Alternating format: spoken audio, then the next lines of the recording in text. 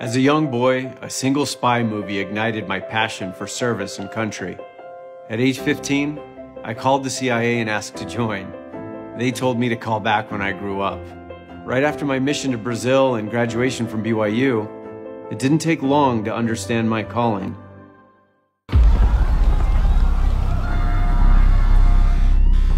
And the people who knocked these buildings down will hear all of us soon.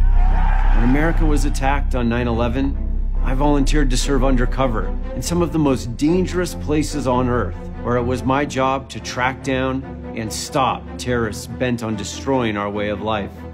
But there was more to do. I went to work advising Congress on national security issues, and then led efforts to defeat extremist politicians in both parties. Every American generation is called upon to protect and renew our liberty. My ancestors fought for our independence in the Revolutionary War.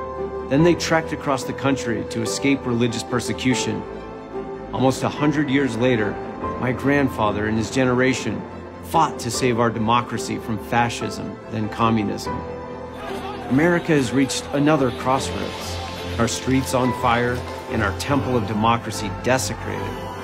The extremes in Washington don't represent Utah. They prevent us from governing ourselves, and they jeopardize our democracy. The result is crisis after crisis that never gets solved. Forest fires, water shortages, a never-ending pandemic, the high cost of healthcare, and an economy threatened by inflation and an exploding national debt. But here at home, we have a better way. The Utah way. It's more compassionate, selfless, and independent. The kind of leadership that sticks to principle, but still finds common ground to solve problems. It's how we prosper together in this desert. I'm Evan McMullin. I'm running to replace Mike Lee and represent Utah and our values in the United States Senate. I'm not running as a Republican or a Democrat, but as a patriot committed to defending our nation. I invite everyone, regardless of party, to join me in bringing a new brand of leadership to Washington, to secure America's future for our children and generations to come. Together, we will renew America.